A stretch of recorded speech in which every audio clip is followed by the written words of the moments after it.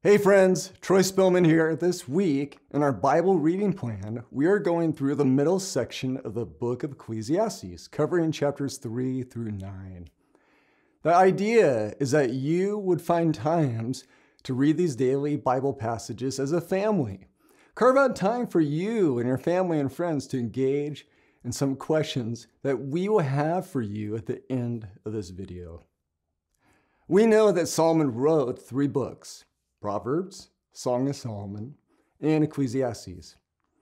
In the book of Ecclesiastes, as an old man, he reflects back on his life and wrestles with the seasons that he describes as being confusing and meaningless to him.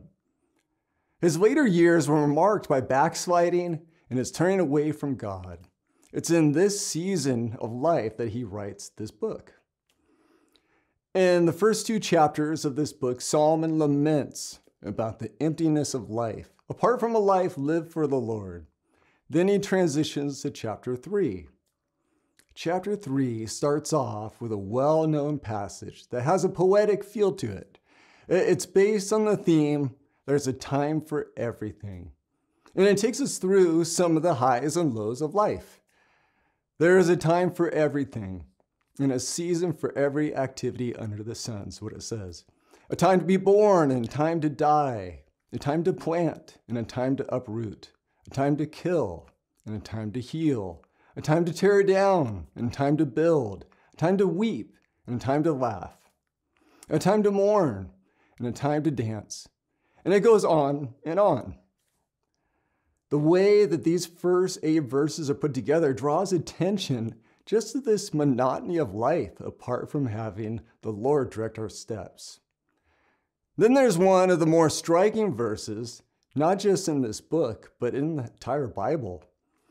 Verse 11, it says, "He has made everything beautiful in its time. He has also set eternity in the human heart.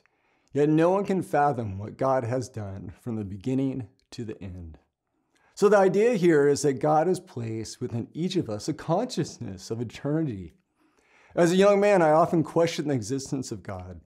But after I considered the amazing design of our universe, our world, even of the human body, it became more and more clear to me that there had to be a designer to it all. And if there's a designer, then there has to be a purpose for it to exist in the first place. And that means I have a purpose. You have a purpose. And we'll see that with each chapter we cover, it's as if Solomon is flipping through the chapters of life, reflecting upon the lessons learned. And many of these lessons were learned the hard way. I think most of us can relate to some of these hard-earned nuggets of wisdom that he has for us. So, starting in chapter 4, we'll see that the word vanity being used a lot, which simply means emptiness. It's actually used 37 times throughout this book. In the midst of this vanity or emptiness, he focuses a few bright spots as he surveys his life. And one of those bright spots are the close relationships he has forged over the years. He writes, "2 are better than 1 because they have a good return for their labor. If either of them falls down, one can help the other up. But pity anyone who falls and has no one to help them up." So Solomon here, he knew that no one is supposed to be an island. We need others in our lives. We need the help of others, and we'll be a help to them sometime as well. Then in chapters 5 and 6, he weaves in the theme of the vanity or the emptiness of striving to gain honor and wealth. This is where we get the well-known sentiment, "We brought nothing into this world and we'll bring nothing out."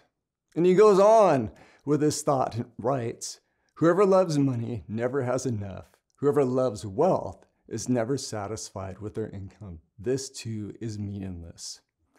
So like a mirage out in the desert, having wealth and riches look so enticing, but they can't satisfy.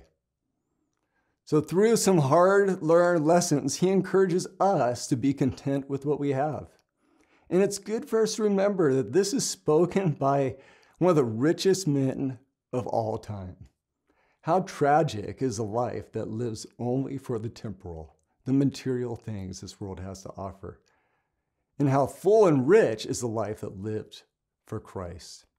For the believer, at the end of the road of this life is the beginning of eternal inheritance for the saints of God. We have so much more to look forward to.